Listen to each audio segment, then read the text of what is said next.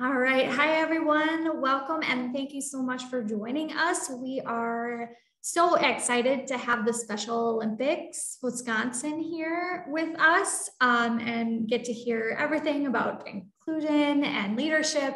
And we have many wonderful speakers. So for those of you who don't know who I am Maggie Stertmatter, and I am the adult program and outreach librarian here at McIntosh Memorial Library of Viroqua. And so we are so thankful, like I said, to have everybody here, and I will definitely be passing it on to you. So feel free to start whenever you are ready, Jean. Thank you. Good morning. I'm Jeannie Rovat, and I'm the Vice President of Unified Leadership for Special Olympics Wisconsin. And we're so happy to be coming to you from across the state with our Unified Leadership Task Force through the power of Zoom. So our purpose today is to create encounters.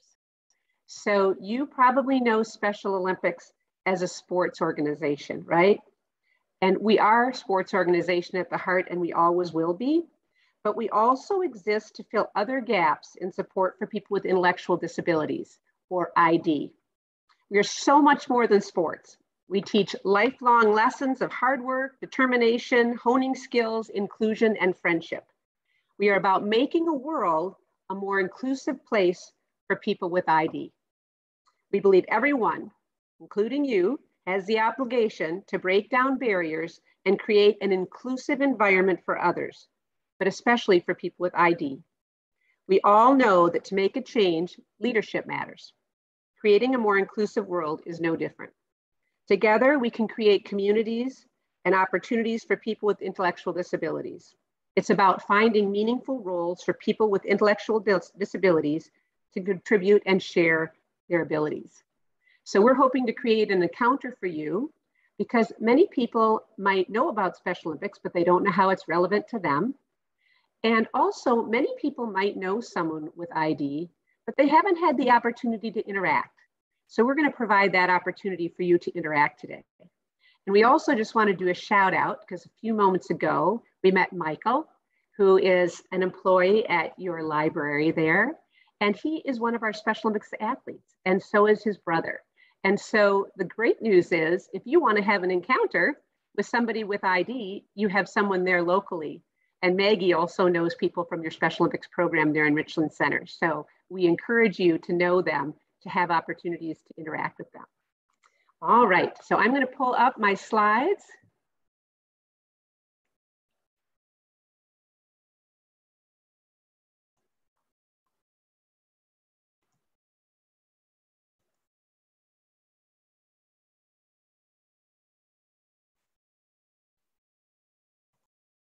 Don't worry, it's just a little slow with technology here. So you are seeing Dustin Plunkett. He is from Special Olympics California.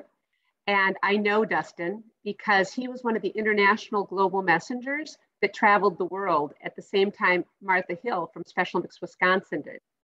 And I love what this slide says. Inclusion doesn't just happen. People leading it make it happen. So Dustin, I personally know, wants to become the executive director for Special Olympics California, right?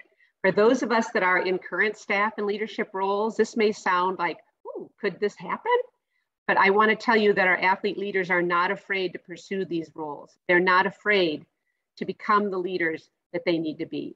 So we, as people without disabilities, need to have open minds and change our perspective on what we see as leadership and to accept all abilities as leaders. Oops. So you're going to meet our Unified Leadership Task Force. So excited they're here with us today, and I'm going to let them introduce themselves. So I'm going to start with Edward. Hi, my name is Edward Castron. I'm a Unified Leadership Specialist for Special Olympics Wisconsin. I also have my own TV show and a college degree, and I'm a proud dad of Ismay Starlet, a 2-year-old. Wonderful. Megan.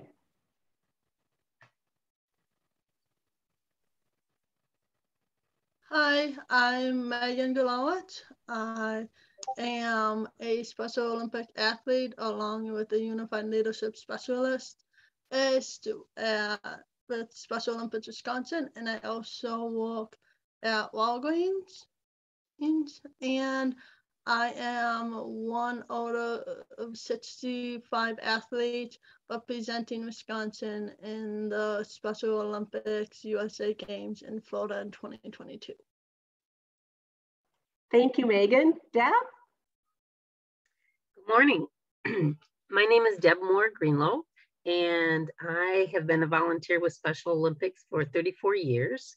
I've served in several roles, but recently my most proud role to be a part of is to be a volunteer athlete leadership coordinator and help train athletes and work with people to teach them about unified leadership.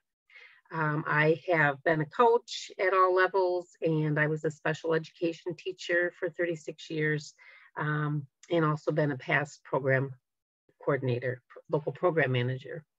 It's great to be here. Thanks, Deb. Debbie? Hi, I'm Debbie Kluwer from Wisconsin Rapids. I am a parent, Special Olympics volunteer, Unified Leadership Task Force trainer, and part of the local committee for Special Olympic fundraisers, including the annual Polar Plunge. Nice to see you. Wonderful. Thanks, everybody. Let's get started. So first of all, you see the mission of Special Olympics. So again, you may know us as a sports program, but I'm going to describe what we have in front of you here. So these 50-some words were written in 1968 by Eunice Kennedy Shriver, the founder of Special Olympics. And they are the same words today, except for one term, and that is the change. The term mental retardation has been changed to intellectual disability. And the reason that happened is because athlete leaders told her that the word mental retardation was hurtful for them, that it was used against them. But this is the mission that stands the test of time. And you can celebrate with us because next year is Special Olympics Wisconsin's 50th anniversary. So look for us on our website or in the media because we want everybody to know about Special Olympics Wisconsin. What you see here is sports and so much more. So written in black at the top are the sports. And we have bolded for you the facts about Special Olympics, which are in our mission. And the second half, written in red, is the so much more. So we offer sports and so much more. And there's so much depth to Special Olympics, but we're going to focus on 4 main buckets today. So these are the 4 priorities for Special Olympics Wisconsin. The first one is leveling the field through sport. Now, as we said, everybody's heard of us as a sports organization, right? But you might not know the depth of our sports.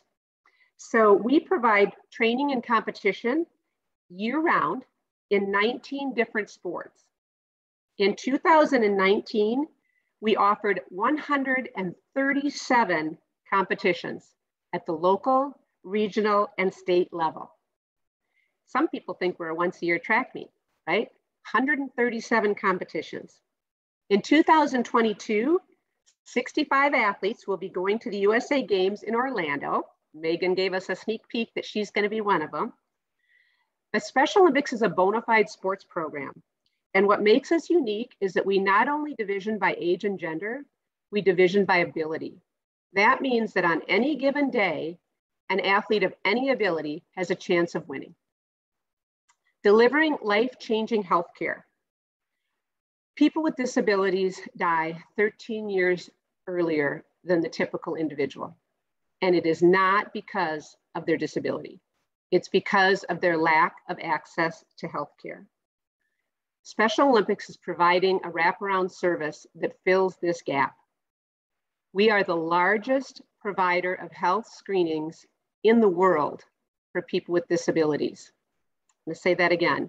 We are the largest provider of health screenings in the world for people with disabilities. And we do it all free of charge at the competitions themselves. So this service is saving lives for our athletes. And it is providing the health and wellness that allows them to do their sports effectively. But it's also relevant to you because who doesn't want a doctor or a dentist or a podiatrist who has worked with people with disability and understands what it means to listen carefully to someone who might not communicate well, or who needs a little bit more explanation, right? We've all sat in a doctor's office and not understood something. Doctors are better providers for you because of Special Olympics. The third one, unifying generations in schools. So this is not a new program, but it's newer, 2008. We started Unified Champion Schools, a youth-centered, school-focused program bringing students with and without ID together through education, sports, and youth leadership. Research shows that this is not only good for our students with ID, it's important for all students. It improves attendance, it improves academic success, and maybe most importantly, it stops bullying. When people have encounters with each other and learn about who they are as individuals, these things get better.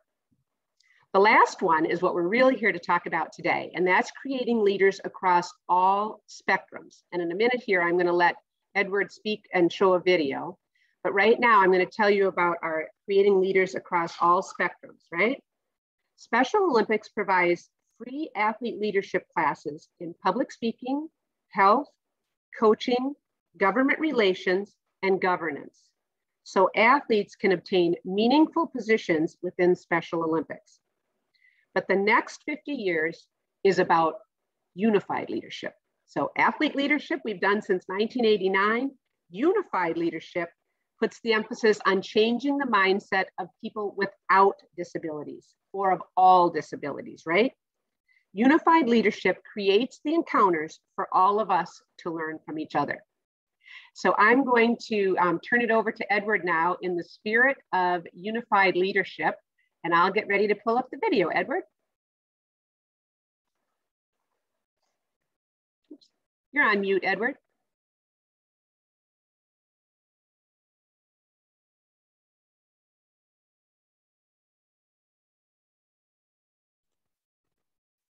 I forgot I was on mute.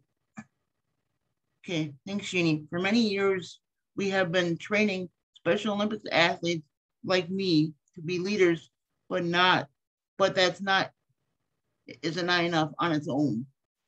We also need leaders without ID like you to take responsibility for creating inclusive environments so people with ID have a chance to succeed in all areas of their lives. Here is a video to help explain.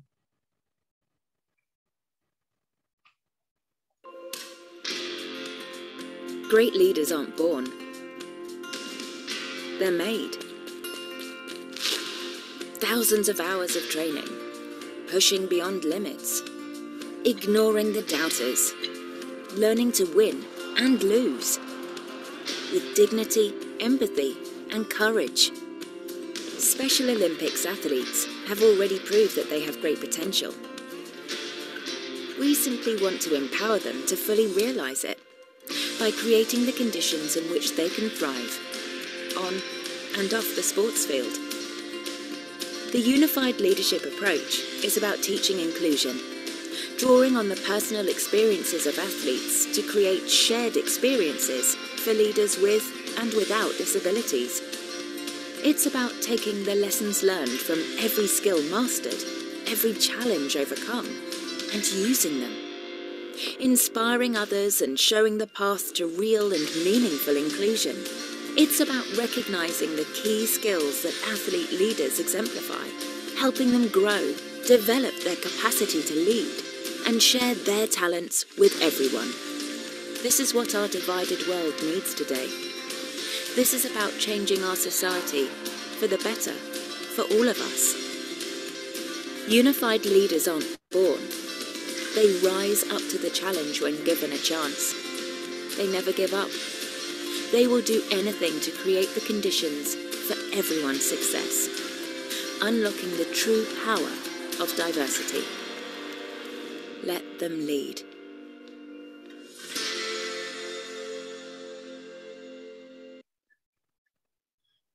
I really like this video because it shows the shift in the roles.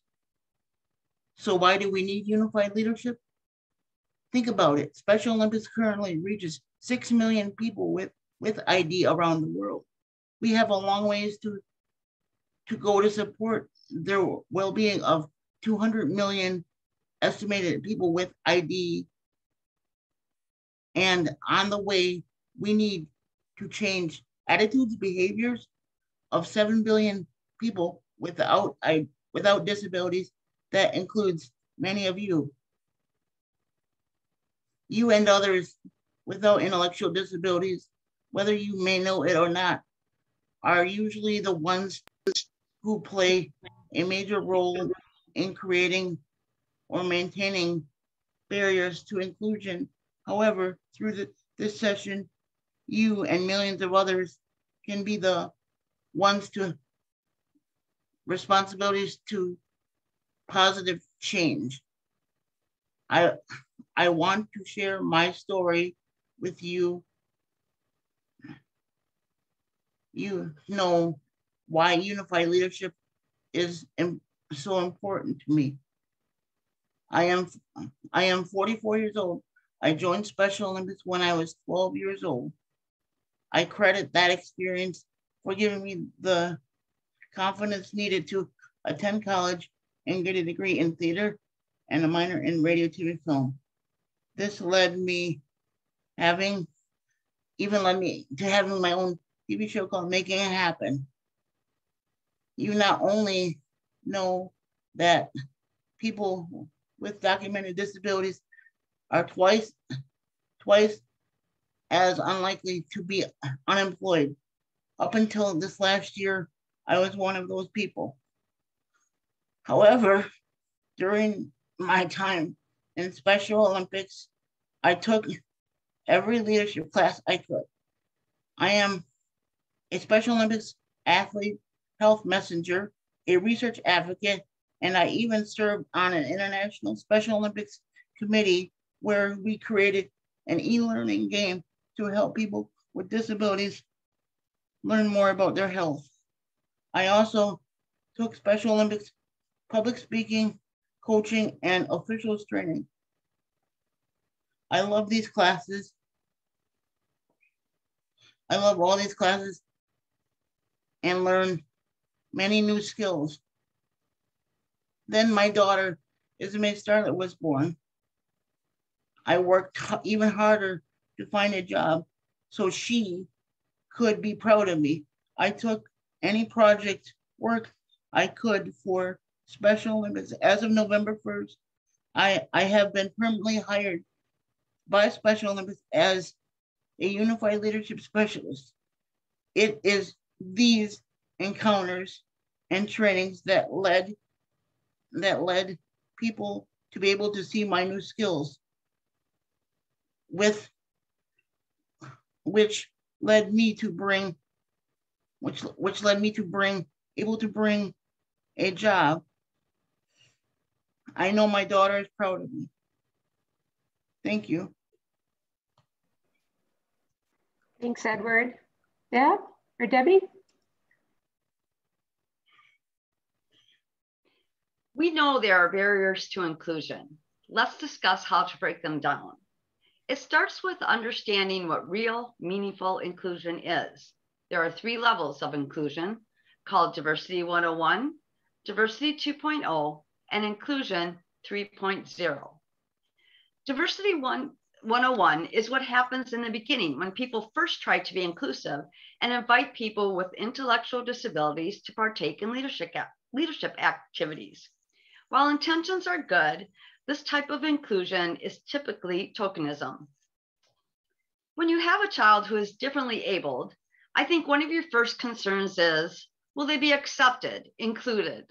I have 5 children, some with different abilities, including one with Down syndrome and another with achondroplasia, which is a form of dwarfism. Through the years, I've seen how they were accepted to a point, but sometimes not fully included. For example, going to a restaurant with our son with Down syndrome when he was younger, instead of asking him for his order, they would look at me and ask me. They didn't really ignore him, but they didn't consider asking him what he might want to order. Diversity 2.0 is the next step. This is where people with intellectual disabilities are engaged and their input is sought. As our son with Down syndrome got older, he started Special Olympics. As he got older, one of his coaches got him involved in leadership programs. Through trainings and networking, he developed skills which grew into coaching opportunities and fundraising. Seeing him interact with peers and community members is amazing. His opinions and talents are appreciated, and I think others without disabilities have realized that we are all more alike than different. He isn't a poster child, so to speak. He is part of the community. Inclusion 3.0 is the goal. It is where we want all organizations to strive for, but is unfortunately not where most have reached yet. Inclusion 3.0 is when people with intellectual disabilities are given meaningful roles and responsibilities, and the rest of the board adapts how it conducts its business to the needs of the person with an intellectual disability. With the confidence and skills our son has developed, he has become a top fundraiser. Community members look forward to seeing him, know who he is, and I think they see how inclusion and respect go a long way. They have patience when listening to him speak and don't brush him off. Thanks, Debbie.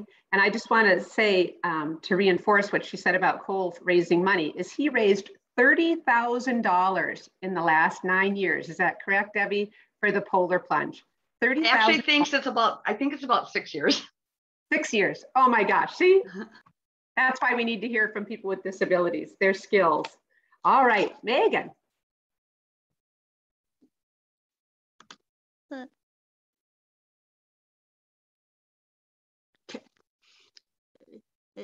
So what is unified leadership? Building from sports, the mission of Special Olympics. Unified leadership teaches leaders without disabilities to value and learn from people with ID, to make changes and create environments where people with ID get opportunities to have meaningful roles and jobs.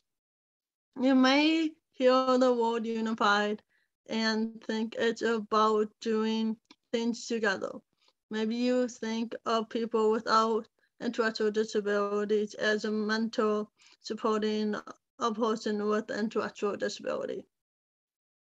But in unified leadership, unified is more like being on a team. You support your teammates when they are in need, but you aren't always right next to them. It is about leaders without ID being inclusive, willing to change how they do things so people with ID can reach their potential. The story of how I came to work for Special Olympics is remarkable, the fact that it is typical. I am 26. I joined Special Olympics 5 years ago when I was attending college at UW-Stout for event management. A friend of mine who is also an athlete invited me to a practice. I have been swimming, bowling, and playing bocce and basketball ever since. It is interesting to me that over the course of my lifetime, I was aware of the program but did not realize it had something for me. You see, I was born prematurely at 28 weeks and weighed only 1 pound, 1 ounce. If you're wondering how big that is, think about a single-sized bag of M&Ms. You're right, you heard me right, I was that tiny. At that time, my parents did not know what the world would hold for me. My prematurity affected my vision and my brain development. As a result, I am considered legally blind and have a speech impediment and an intellectual disability. Because my parents were teachers and school educators, education was everything. Over my lifetime, I have attended typical schools, the Wisconsin School for the Blind, a 2-year college program, and then eventually UW-Stout. I was also, interestingly, when I was at UW South, I was also in a sorority, and one of their service projects was the Special Olympics. While I was volunteering for an event in 2019, I was paired with a Special Olympic staff member to sell souvenirs. During this time, we talked about my graduation from UW South and my interest in working in event planning for a nonprofit. Well, I must have said something right because she hired me for an internship and then a limited term grant position.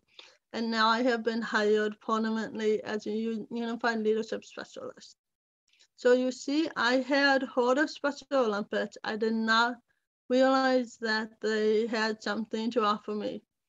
It was my encounter with my friend with a disability that created me to get involved as an athlete. It was my encounter with a staff person that led me to a permanent job in my field. I share my remarkable and yet typical story with you because I want you to know that Special Olympics is relevant in your life too. You just might not know it yet. Thank you so much, Megan. All right, Deb, you're up, but I'm going to stop sharing my screen and pull up the game as you do an introduction, okay? Sure. So now it's time for you to take part in a game. So you don't have to just sit and be a listener anymore. You can get involved. Jeannie is going to pull up some tiles, some colorful tiles, and they're called inclusion tiles. And each tile represents a step toward inclusion 3.0, like Debbie talked about. This is the final goal that we like to get to on inclusion. We're going to work as a group to put the tiles in order from least inclusive to most inclusive. There's no wrong answer. I've done this activity several times, and each time I do it a different way. So I'm going to read you the tiles, and then we will take a look at it, and we can start deciding which tile we want to go first to be the least inclusive all the way to the most inclusive. So there's acceptance, and that is where the community of welcome, equal treatment, and positive group interactions. The next one is avoidance. That's where we disregard, has no acknowledgement of people with ID, no eye contact, and isolation decided by others. Next is exclusion, where we're the person with intellectual disabilities is denied access, is isolated, and has a feeling of rejection. The fourth one there is fear of difference. This is a lack of understanding, limited interaction, deliberate separation, and bullying. The next one is inclusion, where we have mutual acknowledgement, integrated opportunities, and appreciating differences. Number 6 is lasting friendship. There's ongoing interactions such as unified sports, seeking out friends, and staying in touch. Number 7, meaningful inclusion, sense of belonging, defined by unique experiences and valuing individual identities. Situational friendship is number 8, shared environment, taking part in activities together, opportunity for new friendships. And the last one is tolerance, passive interaction, service role, providing physical support, and using phrases of pity or tokenship. Now, if you look at these tiles, you see there's a person that is shaded in white. That represents the person with an intellectual disability. And then you'll see the figures in blue, and that would be the community of people with no disabilities. So that can kind of help you to understand the pictures a little bit more. As we put the tiles in order, if you have any questions about what each one of those means, please reach out and ask, because we'd be happy to identify those for you. So given that, we can start. And if you, when we go back to the PowerPoint slide, you'll also see a QR code that you can scan, and it will pull up on your phone or your device also. So we have, Maggie, do we have access to the people who are joining us today? Yes, I will probably do just most of the talking if that's okay. Sounds great. Especially just since we're recording here. I don't mind being on screen. Great. So what are we thinking of for our first tile for the least inclusive? I would definitely say the exclusion, I think. Okay. Would be my and that's first. number 3. So Jeannie's going to move that one over to number 1. Okay. Okay. What would be the next level up?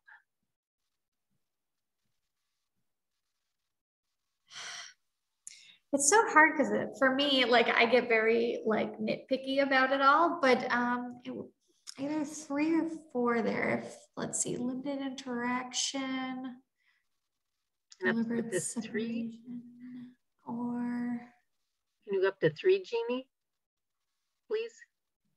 Avoidance. Yeah, probably avoidance. I think I will go with next, and then it would be the fear of difference. Difference, yes. Remember, there's no wrong answer. So with kind of your gut feeling when you look at these and where you think they should be. Sometimes it's easiest to put 1 first and 9 last and then work into the middle, but you figure out however you like. You're right. See, meaningful situation.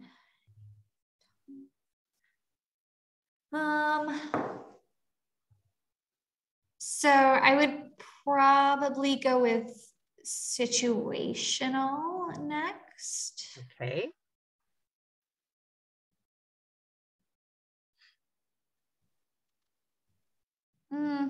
Maybe inclusion, mutual acknowledgement. Yeah, and then acceptance. Okay. Oh, and I forgot about tolerance. My goodness. Yes. That's the nice thing about the tiles. We can keep moving them around. That is nice. Because as soon as I think I've got it in an order, I'm like, oh, wait, but there's that one too. Right. Let's do tolerance before exception. Or acceptance, excuse me. Oh, acceptance, okay. And then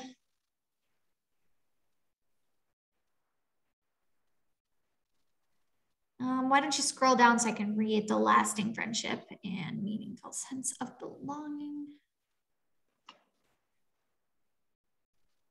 Well, that might actually just be in a good position. Yeah, I think I like that. Okay, so should we go up to the top, Jeannie, and see?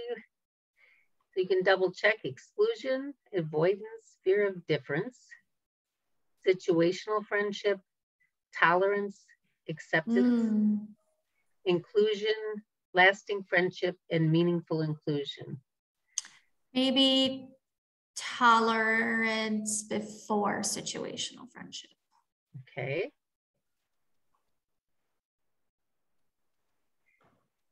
When I did this, sometimes it helped me when I looked at the white and the blue people to see how they looked in the picture too. But again, no wrong answers. So yeah, depending, I would possibly switch avoidance versus fear of difference too. But it's hard because like I would say, like a disregard and no acknowledgement could be, even worse than just, some limited interaction. It just depends on those values, I would say, to certain people and what that means. Right. And sometimes we might, if we have a person in mind, we might change these in a different order depending on who we're thinking of, or if it's at a certain experience that we've had. Yeah, exactly. Yeah. And so doing this activity, we talked earlier about creating an encounter. And this is one of those activities that we can use to create an encounter for us to talk about inclusion. Yeah. Great. And then at the bottom, there is a button that says to submit. And then it won't tell you if you're right or wrong. It will just tell you that you did an awesome job. And every time I've done it, it says that I'm right and I've done an awesome job. And it also says a % of how many people voted the same way that I did. Or that you did. So yeah. Jeannie, did you want to add anything to that? Yeah, what I'm thinking is that maybe now we could, before I won't push submit, we could see what Megan and Edward thought about that. And maybe I know Megan for sure has put some things in order. So however you want to pursue that, Deb. Sure. Megan, do you want to share if you changed any of those around? Or sometimes it seemed like the slot or the tile number 2, the fear of difference, is kind of hard to understand what that is. And I think Megan has a good way to look at that. Megan, do you mind sharing?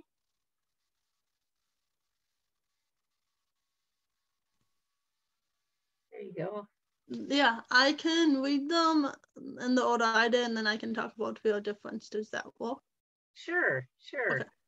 So I put avoidance as number 1, and then exclusion, fear of difference, tolerance, acceptance, inclusion, and situational friendship, meaningful inclusion, and then lasting friendship.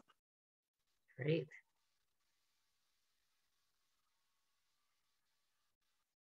So tell us why, Megan. Why I put them in this order? Yes. So I put them in this order because I feel like avoidance happens a lot more than exclusion, because people don't understand the disabilities, or they see it and they don't want anything to do with it, so they avoid you.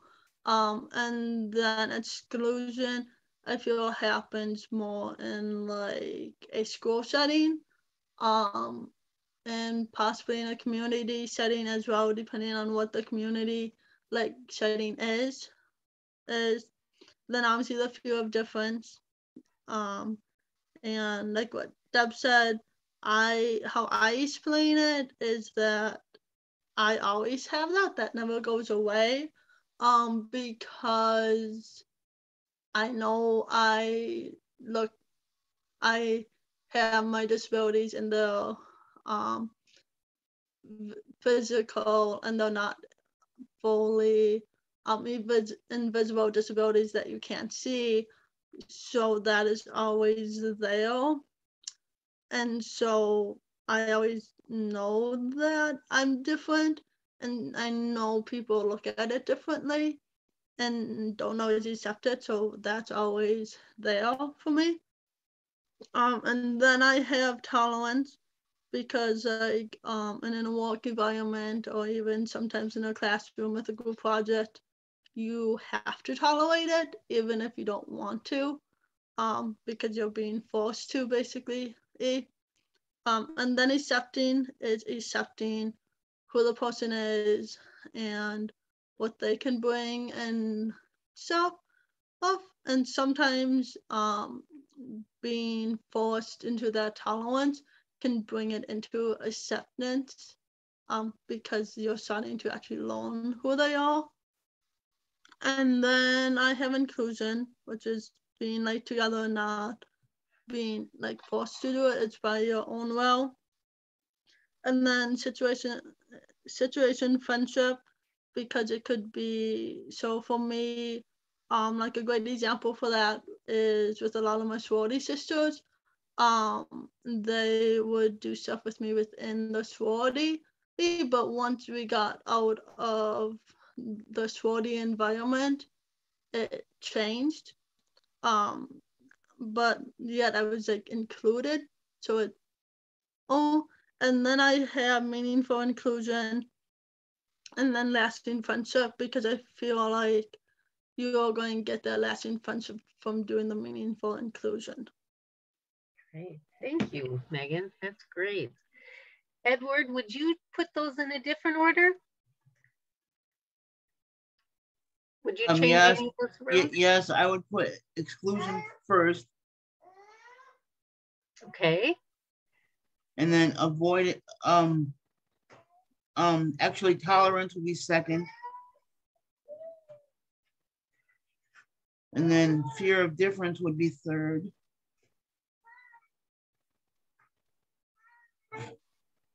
And then Oh, you're on mute, Edward. here, let's see, the first three, and then we got acceptance, and then situational friendships, and then meaningful inclusion and lasting friendships. Great. Great. I don't know if I have time to share, but I was excluded a lot because not too many people know, but I'm in a wheelchair. So I was even excluded. And this is the first time I'm sharing this. I'm gonna share it real quick. I was excluded from going to school with my brothers and sisters because the school wasn't accessible. So I felt like I was pulled away from my brothers and sisters to go to a different school, which was not very good because you have to grow up in a hurry and not having friends there and just adjusting, and it wasn't very, and I think Deb knows that, but I don't know if Jean knows that. Yeah, Edward, that is tough, especially when the people you know and are closest to your siblings are separated from you, so you don't have that security. That would be a very tough feeling. Thank you for sharing that, Edward. Yes. Okay. Any last thoughts or questions? I think the fact that our guests and then Megan and Edward put them in different orders makes this a very personal thing for people to do. And again, stressing what you said, Deb, that there's no wrong answer. I think the worst thing would be if people had fear of trying this or fear of exploring this. And so I'm glad we had a chance for an encounter, right? We talk about an encounter where people can understand that it's okay to have different answers. Yeah, I think for me, especially hearing everybody else's, it was kind of like what Deb had said, where it's kind of like you can think of a person or everybody's different experiences, depending on a situation you're thinking about in the moment, can change the order as well. You know, especially between the two, Megan and Edwards, like, you know, they gave examples of, well, this is why I put this here, and it can show that kind of beauty of differences, but then still kind of coming together and seeing those similarities of like, yeah, these affect me and things like that. So it was wonderful to hear from everybody. Great. Deb, should I push submit? Yes, let's see what it shows. Are you sure?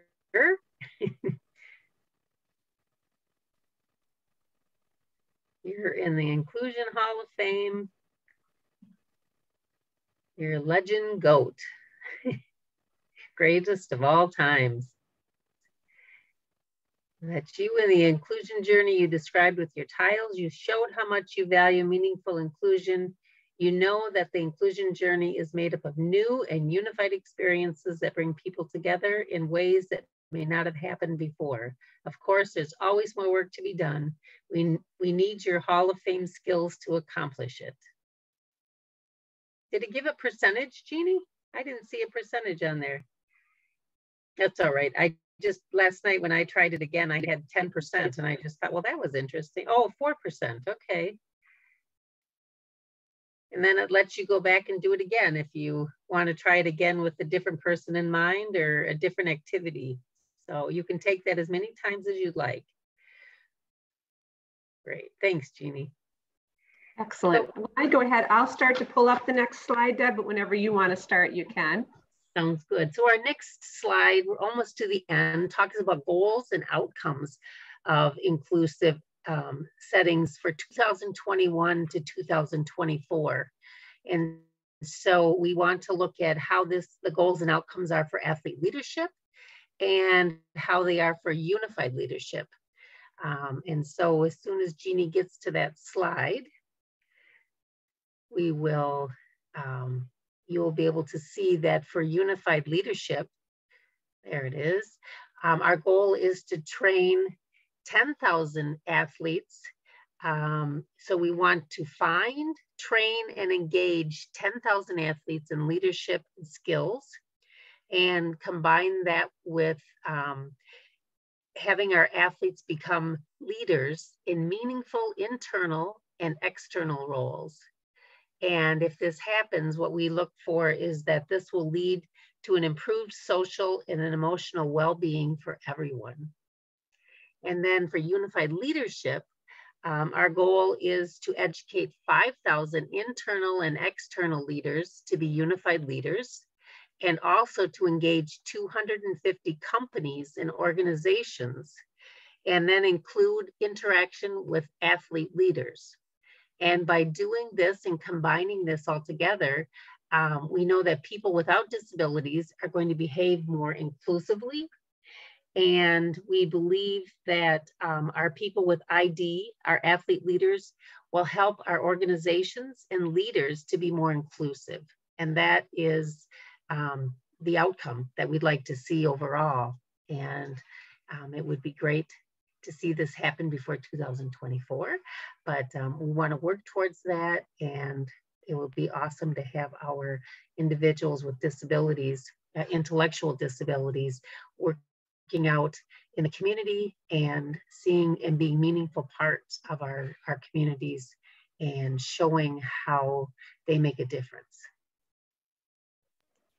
Thank you, Deb. I'm going to go to the last slide. Edward, are you in a situation where you're ready to share there?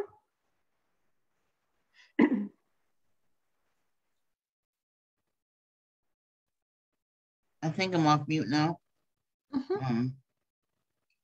But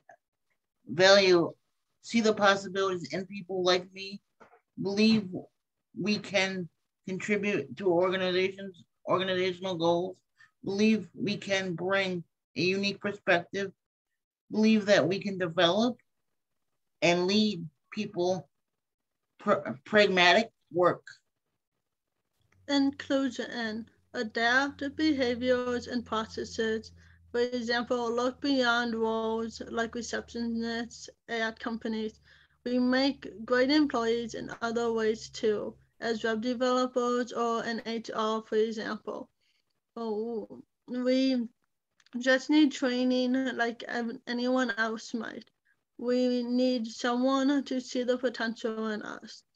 We don't want a job we aren't suited for or that we don't deserve. We just want an opportunity to grow into these roles like anyone else. Enable. Like the video said, let them lead. Give us a chance to partner with you, to contribute and to lead. We will surprise you.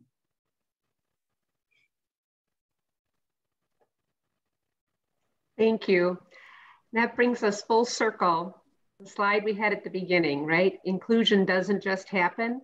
People leading make it happen.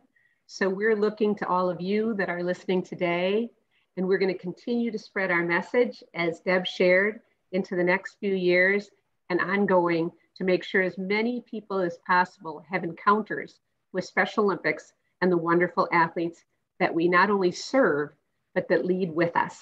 So thanks for your attention, and we'll turn it back over to Maggie.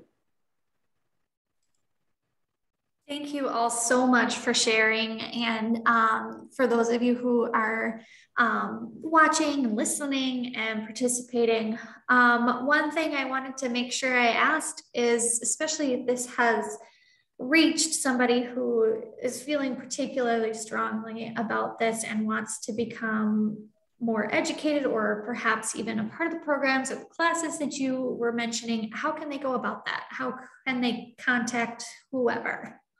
Thank you for reminding us about that. So just like we have the wonderful online Zoom, you can go to our website, which is www.specialolympicswisconsin. That's all one word, all spelled out, .org. And you'll see immediately there are places where you can learn more or get involved. Perfect. Well, thank you. Thanks to all who are listening and participating. Like I said, thank you so much to everybody who shared and spoke about the wonderful work that is happening. I just appreciate it so much, and it was absolutely wonderful to listen to. So for those of you who are watching, listening, again, you are more than welcome to reach out to me as well to ask any further questions, and perhaps we can get you connected. So yes, thank you everyone for... Yeah. Sorry, can I interrupt for a second? Please do. I was just going to say, if there's anyone or organization out there listening that would like to take this training also, they can connect with that same email address or that same link. And we would be happy to do this with any of the organizations to help them learn about inclusiveness. Very much so. Definitely encouraging that. Got to meet that goal at least, right? Spread the word. So wonderful. Thanks again. Any final word from Megan, Edward, or Debbie, and then we'll can maybe end the recording? Yes. Thank you for everyone attending and who has been listening. And I hope everyone has a great Friday. Thank you. Every time I do one of these trainings, it always empowers me. How can I improve it, make it better? But I have a voice, so, and I think this is the reason why God put me in this position to be the best advocate I can be. Yeah. Wonderful. Well, thanks again, and I will stop the recording.